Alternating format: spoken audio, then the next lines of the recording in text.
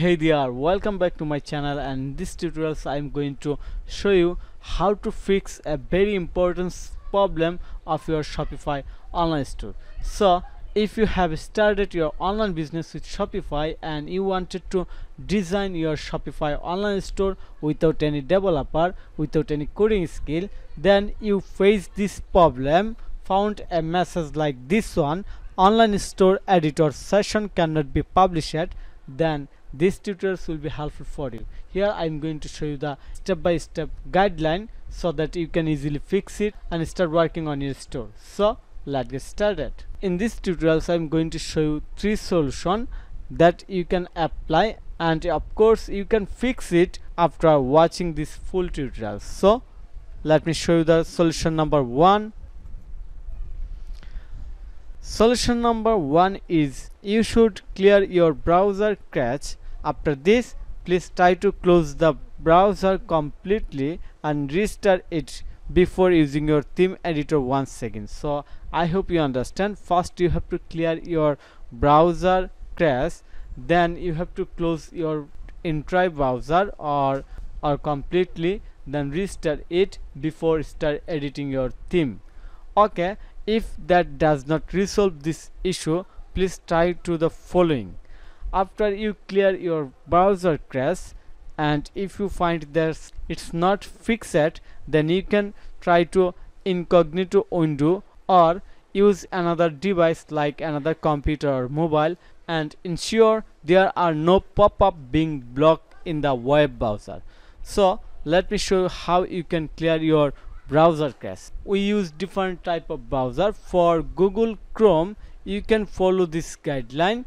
You have to click on the 3 dot icon, then you will find more tools, and here the option to clear browsing data. So you can easily do it. And if you use Mozilla Firefox browser, then you can follow this guideline. I will share this link in the video description. And finally, if you use Safari or MacBook user, then you can follow this guideline. So I will share the 3 links in the video descriptions. After that, if you find that this issue is not fixed yet, then we can go to the second solution. So I am going to solution number 2.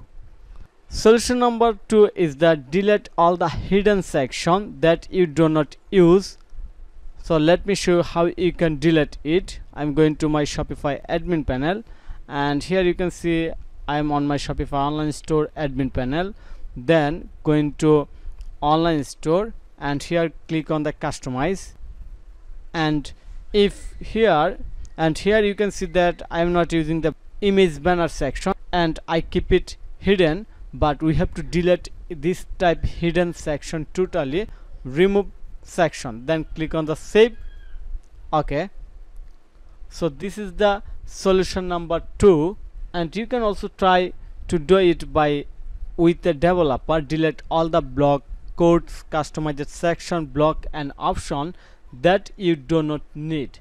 And finally, try to use less SVG code and custom CSS. Okay, and here is the solution number 2. I hope you will get already fixed with solution number 2. But after that, if you find that your issue is not fixed, then you can try to solution number 3. Solution number 3 is that ignore everything, just start coding on base.css file, then your issue will be fixed. So I hope you understand everything very clearly, and you can fix it your store issues without hiring any developer or any coding skill.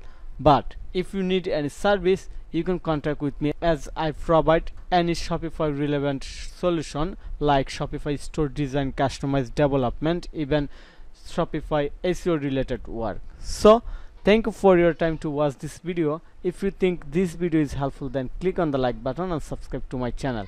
Have a nice day. Bye bye.